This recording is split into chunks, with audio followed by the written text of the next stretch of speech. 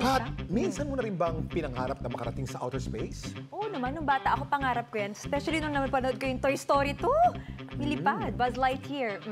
Pat, alam mo ba, sabi nga nila, huwag titigil at maabot din ang pangarap. Malay mo, sa iyong pag-experiment sa buhay, maging out of this world ang katuparan. Yan ang aking kwentong, Dapat Alam Mo. Maraming nangangarap na makapunta at ma-explore ang space. Isa na riyan ang 21 anyos na tubong Cagayan Valley na si William. Ang kanyang ultimate dream, tila nag one step ahead dahil ang kanyang experiment ginawa mismo sa outer space.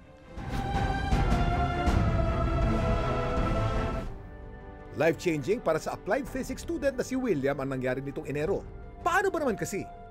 Napili ng Japan Aerospace Exploration Agency o JAXA ang kanyang experiment proposal at idinemo ito mismo sa outer space. I was very happy kasi somehow natutupad na unti-unti yung mga dreams ko rin on doing experiments sa space. Kumbaga, napaaga nga po kasi I was expecting na magagawa ko lang yun pag naging real scientist na ako. Sa experiment ni William, gusto niyang malaman kung stable ang magiging paggalaw ng mga gamit na may magkaparehong bigat sa dalawang dulo kapag dinala sa space. Gamit ang metal rod at ping-pong balls, ito ang naging model para sa kanyang experiment. May mga objects po na kapag pinaikot sa space, bigla po silang bumabaliktad ng orientation kahit hindi po sila hinahawakan. Yun po yung tinatawag na Janibekov effect. We are trying to test a new shape and we are trying to prove na stable po yung rotations nito kahit sa iba't ibang direction.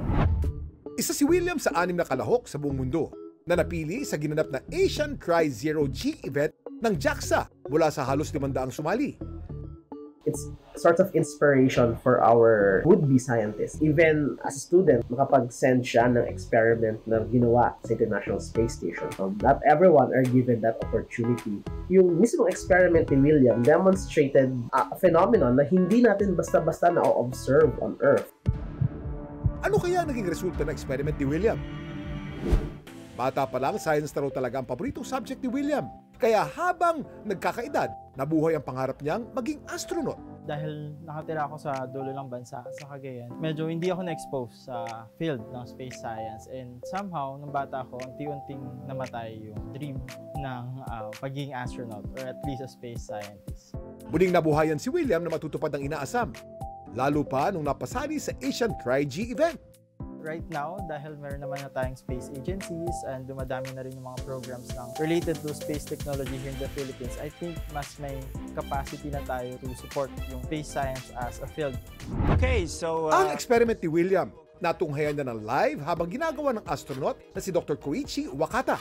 Rotation of dumbbell-shaped objects in space as proposed by a student from the Philippines.